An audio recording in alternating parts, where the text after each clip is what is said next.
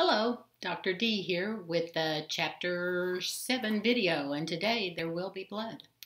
Chapter 7 is interesting. It fascinates me sometimes what an author chooses to include and what they have to omit on a topic as vast as hematology or the study of blood. So today I plan to give you first a sort of clinical overview from my perspective of some of the things they talk about, and then I'll flip back through the book. I hope you'll be patient with that and see if there are any words or terms that I need to try and pronounce for you or enlighten you about perhaps a bit. So let's start with a lab test that you are going to see over and over and over again. Virtually every patient admitted to the hospital will have this test done. Many clinic patients will have this test done. And that is the CBC, or complete blood count. What does that mean? Well, we look at the different elements that make up a person's blood, and that helps us determine if they are well or sick, and if they are sick, what might be going on. So it's a test that gives us a lot of information. So I'm going to spend a fair amount of time talking to you about a CBC. But first, let's talk about what makes up your blood. A large portion of your blood, over half, is made up of a solution of protein and water, along with some electrolytes, primarily salt, and that's called plasma. So plasma makes up the yellow, clear part of the blood that you see if you let blood sit in a container undisturbed for a bit. In healthcare, that's usually a red top tube. Some of you with clinical experience know that. A red top tube is simply a plastic or glass vial with a red top where we can put a small sample of blood, and it doesn't have anything else in it, nothing to keep the blood from clotting specifically. So if we let that tube sit in a test tube rack overnight, the heavier parts will fall to the bottom, and the yellow straw-colored clear part, the plasma, will rise to the top. So in between the red stuff at the bottom, which is your red blood cells, and the clear plasma, there is a sort of foamy or shaggy-looking cream-colored part, thin layer, called the buffy coat. And we'll talk about what makes up each of those heavier components in just a moment. So when we draw a CBC, a complete blood count, that goes into a purple top tube that has something in it to keep an anticoagulant, keep the blood from clotting and settling out. Now with our red top tube, we could accelerate the process of it layering out by putting it in a centrifuge that spins it round and round. We don't do that with a purple top tube. One thing I always used to cringe is when somebody would pick up a purple top tube and shake it, because you're going to break up red blood cells. And those of you who are studying phlebotomy already know, and with clinical experience, we mix it gently because we don't want to destroy any of those fragile components, cellular components within the blood. So let's say that we have our purple top tube and we want to know what's in it in a complete blood count. Well, the first thing we want to know is how good is this person's blood going to be at carrying oxygen. The red blood cells that make up most of the layer at the bottom of a red top tube, those red blood cells are shaped like tiny little, a bit like bagels where the hole didn't go through. We say it's a biconcave disc. If you like Werther's, they kind of look like the hard Werther's candy. It's an interesting shape. Engineers have determined that it is ideal for allowing oxygen to go in and out of that cell. It's a very efficient shape for that, an interesting shape.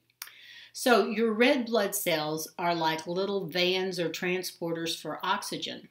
So if you don't have enough, if you are anemic, you know that word, it means not enough red blood cells, then you might feel tired because your cells aren't getting enough oxygen to make ATP, to have energy. You might feel cold because that process of converting food to energy generates heat and requires oxygen. So if you don't have enough oxygen, you're not going to be very good at converting your food stuff into energy. You're not going to have a very big fire, if you want to think of it that way, and you're going to feel cold a lot of the time. You also might look pale because part of what gives our skin its pink tone is that we can see through the skin the little capillaries in the deeper layers of the skin that carry red blood cells. And so if a person is very pale, it might mean that they don't make enough red blood cells. It might mean that they've lost red blood cells through bleeding, so they look pale. A trauma victim may look very pale, and we describe that as pallor. That's one of the words in your text today. Pallor means paleness of the skin. Okay, back to your CBC. So in a CBC, one of the first things we want to know is how much oxygen carrying capacity. And we describe that in two ways. One is by weight, the unit, how much weight per unit of blood, and that is your hemoglobin, HGB, we often abbreviate it. So hemoglobin is the protein inside red blood cells that has a little bit of iron, an iron atom in it, that sort of acts like a car seat for oxygen. Oxygen can latch on to that iron atom in the hemoglobin and get carried out to the tissues where it's needed. One thing we forget about sometimes with red blood cells is they also carry carbon dioxide. Now, carbon dioxide can't ride in that special oxygen car seat. He has to kind of hang on to the fender. So he hangs on to the protein chain of the hemoglobin, not on the special part just for oxygen. But a good part of the carbon dioxide that needs to go back to the lungs to be got rid of, that rides back to the lungs also on your red blood cells. A lot of people forget about that feature. So it's important to have red blood cells, and we can measure them, the amount of oxygen carrying capacity, either by hemoglobin, which is a unit of weight per volume, or hematocrit, which is a percentage of red blood cells per unit of blood volume. Now, let me show you something that when I was first entered med school, I used to see these diagrams everywhere, written on discarded napkins, on the legs of scrubs, even after they'd been through the laundry at the hospital, and even written on people's hands and arms during rounds. You see this diagram, or you did back then, everywhere, and I think you'll still see it. And it looks a little bit like this. I have such trouble situating this so you can see it. Let's try that. So you think, what on earth is that? Well, I'm going to fill it out as we go. It's a shorthand little diagram that keeps you from having to write so many abbreviations when you're trying to note a patient's CBC really quickly. For some of you, you might be seeing 12, 15 patients on a set of rounds, and you need to know everybody's CBC. You know, you got to have it when you're asked. So a quick way to write it without having to use a bunch of words is to get familiar with that diagram. You will not be tested on this. I'm just telling you because I wish somebody had told me sooner. So what we do with that is we write the hemoglobin and the hematocrit on the first part of this diagram. I'm going to just think of somebody who's probably pretty much okay, and I'm going to write those. So it might look something like this. These are just made up numbers, but they're within the realm of I'm not too worried about it. Okay, nope, this side and that way. So you can see that I wrote 12.0 on the top. That's the person's hemoglobin. That's how many grams per deciliter. I'm not testing you on this, but that's a weight volume or a weight measurement. Below that, the 37.3 is the hematocrit. That's the percentage in a certain unit of blood that is taken up by the red blood cells. That's hematocrit. Again, hemoglobin is weight. Hematocrit is percentage. And in a person, typically the hematocrit's about, plus or minus, that's why I didn't make it perfect, 3 times the hemoglobin. If that ratio is very far off in either direction, as you get further along in your clinical career, that can be an important clue as to what might be wrong with someone. Men typically have a higher hemoglobin and hematocrit than do women. Testosterone causes their bone marrow to make more hemoglobin per unit of blood. Women tend to have a little less. So this is for a woman, something that's, I'd be happy to have that today. That would suit me fine. So that is the first thing we see when we look at a CBC, the hemoglobin and hematocrit. All right, there's some other things along the way that I'm going to come back and talk about in a minute, but the next thing we really look at is the total white blood count. Now you remember I told you that buffy coat And there is a picture of that on page 148 in the text here. You can see what I'm talking about there. So that is made up of white blood cells and platelets. White blood cells are part of your immune system. They're a much smaller proportion of your blood than the red blood cells, but they are vitally important. So the total white blood count is the sum of all the different types of white blood cells, and we'll talk just briefly about those in a minute. But let's say this person's white blood count is 6,000. So you can write it either as 6,000 or 6K. We'll make it 6,400. So I'd probably write 6,400, but you could also write, if you wanted to, 6.4K. And notice I don't already on this little diagram, I don't have to know, excuse me, come on, Karen. I don't have to know what any of those things stand for because I'm always going to write this diagram in exactly the same way. So I don't have to write white blood cells or WBCs or total white count because I know that spot on this little diagram is always reserved for the total white blood count. Now, what types of cells make up that total white blood count? That's why we say a CBC with differential or a complete blood count with differential. The differential means we're differentiating between the different kinds of white blood cells. So I always write those in the same order, and this little fan shape down the side over here is the different types of white blood cells. And again, I always write them in the same order.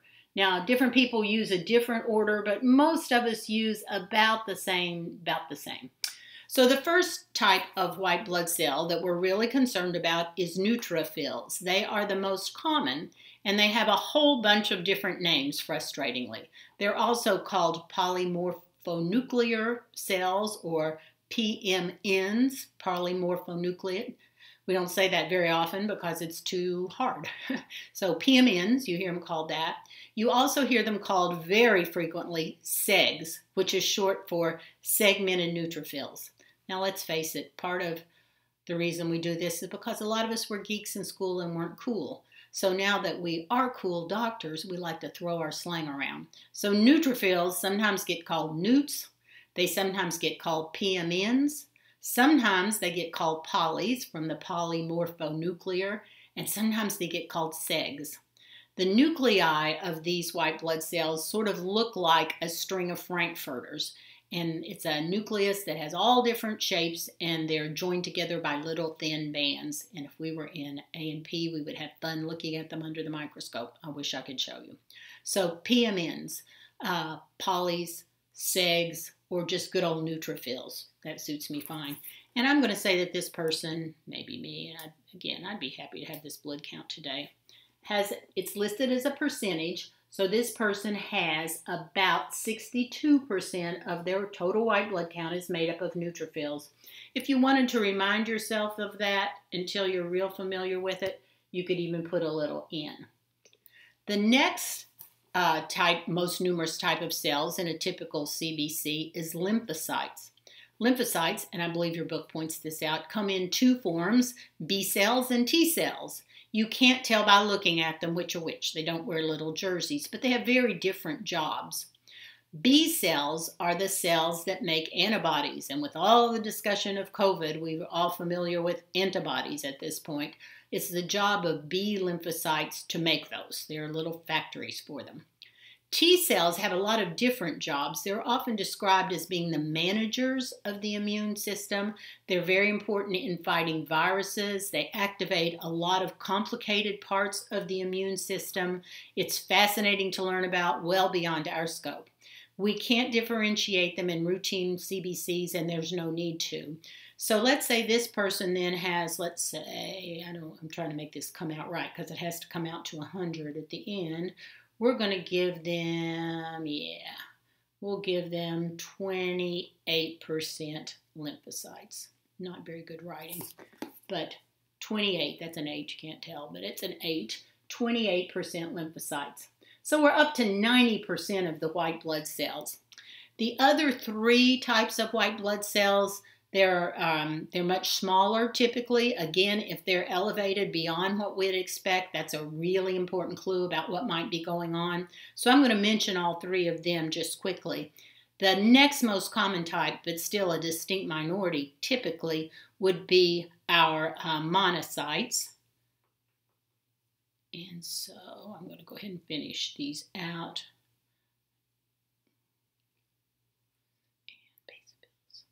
Okay. Fortunately, none of these start with the same letter.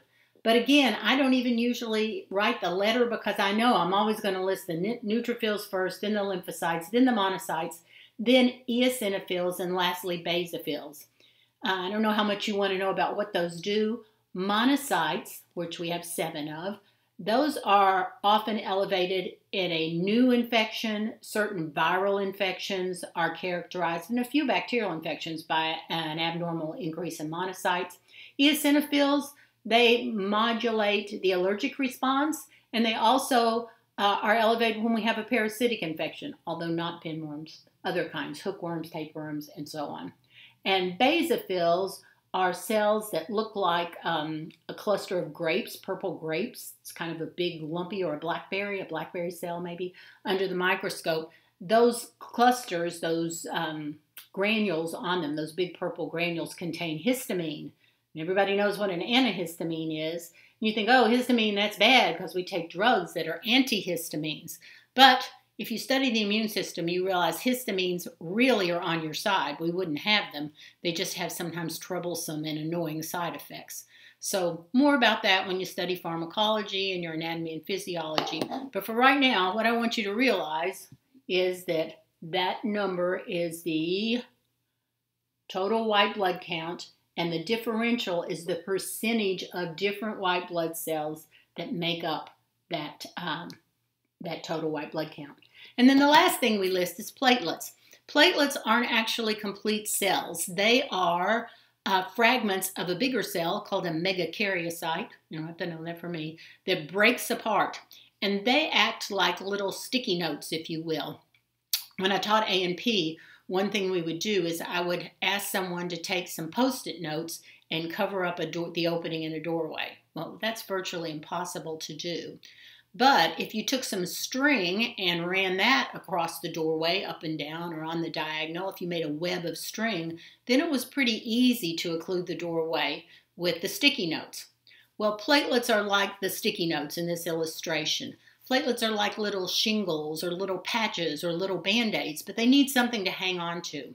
When your blood coagulates, when it clots, what happens is you make strings of a protein called fibrin, and then the platelets come in and hold on to that. If you look at a scab, and I know that sounds disgusting, but if you look at it, you can almost see, sometimes if you look closely or with a magnifying glass, the little strands of fibrin that the platelets have come and stuck onto to stop you from bleeding. So platelets are really important, and they're one of the first numbers to go abnormal to an abnormal number when your bone marrow isn't working properly. If your bone marrow is shutting down, platelets drop pretty quickly because they don't live very long. They're just fragments of cells, and they get used up pretty quickly because our bodies take a beating in everyday life. So platelets usually, depending on your lab, are somewhere between 200 and 400,000 per unit of blood that we're looking at. So let's just, I would write that usually, I'll just say this person has 3.2K. So if this were my blood count today, and we'll go over it one more time here, I would feel pretty good that I'm going to make it through the end of this lecture. Because first, I have a hemoglobin and hematocrit, a total white blood cell count that helps me fight infections, and I know the types of cells, and this looks like a very typical normal day distribution of neutrophils, lymphocytes, monocytes, eosinophils, and basophils. I also write on the number under the white blood count, my platelet count. That's optional, but I said I had 3,200 per, that's wrong actually, excuse me. It's not 3.2K. Yeah, that's right, 3.2K, 320,000 per 320. I don't know why I wrote that. 302, we'll say I have 322. That's normal too. So 322,000 per unit of blood. They're tiny, tiny, tiny, hard to see with a typical microscope. So those are the items that make up a complete blood count. Now, let's look back through here and see what we may have missed that they want you to know. Don't see anything. Erythrocyte is another name for red blood cell. It means literally red cells. So RBCs are erythrocytes. Hemoglobin. Hypoxia means not enough oxygen. Can be caused by a lot of things. It might be because somebody put masking tape or duct tape over your mouth and nose, or you put your head in a plastic bag. You'll get hypoxic. But you can also have tissue hypoxia, again, because you're severely anemic and not enough red cells are bringing you oxygen. Occult blood means blood that doesn't look red, that you can't see. We most commonly see that when we test a person's fecal material to see if there is a small amount of blood in there that might be due to, say, a colon cancer that we haven't uncovered yet. So occult blood means hidden blood, and there are tests we can do to make it show up. Pallor we talked about. Pernicious anemia is a certain type of anemia. It's where you can't complete the manufacture of blood cells because your body doesn't absorb B12. In the old days, before they knew that, people died from it. That's unusual this day. You may know some relatives, older relatives, who go to get their B12 shot at intervals once a month or whatever, and that's to help them not have pernicious anemia. Polycythemia means more than usual number of cells, usually means red blood cells. Poly, you remember, means many. Cyte means cells. So polycythemia means many-celled blood. Why would we get that? Well, if for some reason your body thinks, I'm not getting enough oxygen, one thing it can do, besides breathing faster, pumping harder, is to make more red blood cells. So if you went to live at high altitude for a while, your body, sensing the thinner air with less oxygen, would start to make more red blood cells. That's why some athletes like to train at high altitude, so that when they return to a lower altitude, they have more red blood cells. It's sort of a mild form and legal form of blood doping. It can also happen with people who smoke, because when you smoke, your lungs tend not to work as well, your tissue doesn't get as much oxygen, and your body responds by making more red blood cells. People who have some heart or lung disease will have polycythemia. You can also have polycythemia because your body just messes up and makes too many. They call it red blood cell cancer. It tends to run in families. Again, beyond the scope of our class today, but polycythemia vera is another condition where you have too many red blood cells. It's worrisome because when you have too many red blood cells, it's thicker and it can clot more easily, and that can lead to strokes, heart attacks, and so on. Coming on. Aplastic anemia, a really bad thing. Let's not get that today. Aplastic means you aren't making it. So if your bone marrow shuts down, you stop making all the elements that make up blood. The platelets usually show up first by their absence, so the person might have either little red hemorrhages that look like red freckles called petechiae, you may have heard that term, or they may start to bruise or even have frank bleeding from their gums or their nose. Also, very quickly become vulnerable to infection because we don't make white blood cells, and will become anemic. So aplastic anemia, that's a bad thing. Lots of times we don't know what caused it, but there are certain chemicals and even certain drugs that are known to be associated with aplastic anemia. Leukocytes, another name for white blood cells. White blood cells, they have the word granulocyte here. They can be divided in, and we're not going to go into all that, don't worry, into white cells, leukocytes that have granules under the microscope, and those that don't. The ones that don't are called agranulocytes. It is a term that the early cytologists used to differentiate, but it turns out that it doesn't really have a lot to do with where the cells or how the cells formed in your bone marrow. So it's sort of an antique term, but we still use it. When we say granulocytes, most often we're talking about neutrophils because they are the overwhelming majority. Hemolysis is a term you will hear. That's when red blood cells break apart. And a lot of things can cause hemolysis. Some infections can cause it. Certain drugs can cause it. We can inadvertently cause it by putting a solution that's too dilute through somebody's IV, so the red cells burst. So hemolysis means red blood cells rupturing, and anemias associated with that are called hemolytic anemias. So there's another word. I'm just making sure we're covering most of these. Leukemia, I think everyone knows what that is, a cancer of the bone marrow where you produce abnormal numbers and types of white blood cells. There are several kinds of leukemia, from very treatable to not very treatable. A hematoma is another word for bruise. It's a collection of blood within the skin. If your child, your toddler falls and gets what we call a punk knot, a goose egg here on the forehead, that's a hematoma.